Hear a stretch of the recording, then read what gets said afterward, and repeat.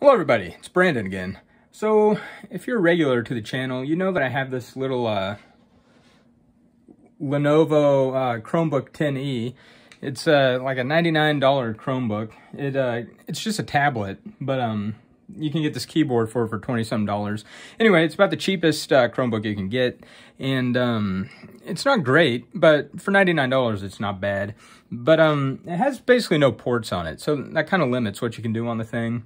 And it also only has 32 gigs of storage and no expansion. So that also limits it. So I went to the Amazon and I picked up this cheap, I think this is only 20 bucks also. It's a USB-C dongle that gives you HDMI, a couple of USB ports, a couple of SD cards, and pass-through charging. So I don't know if it's going to work on the Chromebook. We are going to fire that thing up and test it out and see if a cheap little dongle like this can make your Chromebook 10e a lot more useful. I'm always looking off this way, but on the phone, the camera's actually on this side. Sorry, I'll get used to it. Let's check this out. All right, so I moved the Chromebook over to the desk. Got the dongle here, haven't plugged it in yet. What I'm gonna test out, I got a mouse, a big keyboard. I'm gonna test out a SD card. And I'm going to plug it in to the TV up there, the external monitor, using HDMI. And we're going to see if all this stuff works. And I apologize for the shaky cam in advance. So let me plug this thing in. It lit up. First thing I want to do is try the HDMI. So let's get this onto, well, let's see. Let me plug in the cable first. All right, apologize for this. Maybe I should have plugged all this in while I wasn't recording. Okay, plug that in. Let's see if my screen recognizes it. I think we're gonna want HDMI 1.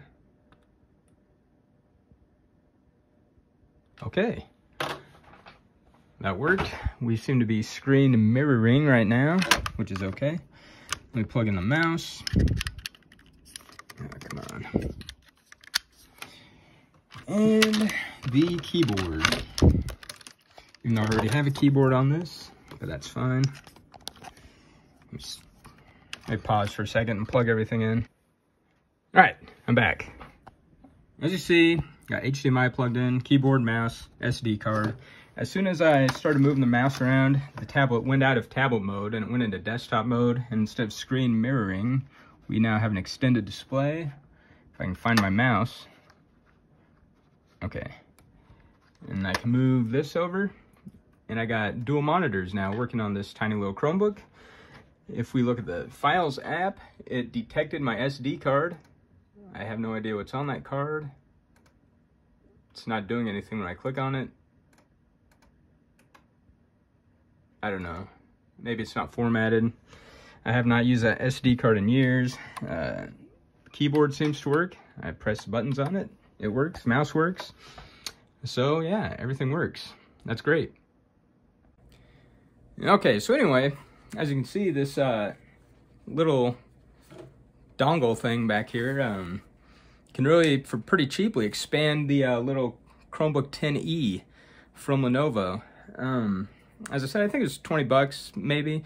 If you want to check it out, I'll put a link in the description. I got it on Amazon. There's tons of them, so you don't have to get this one. You can get any kind.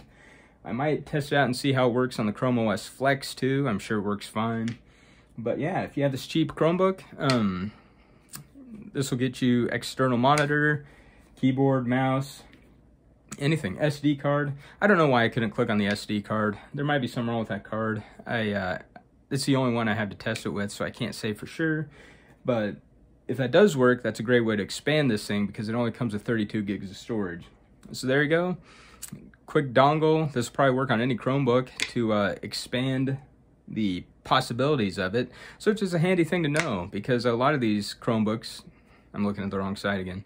A lot of these Chromebooks don't come with many ports or features, and this one little thing can expand it quite a bit. So I hope that's helpful. Thanks for watching, and have a good day. Bye now.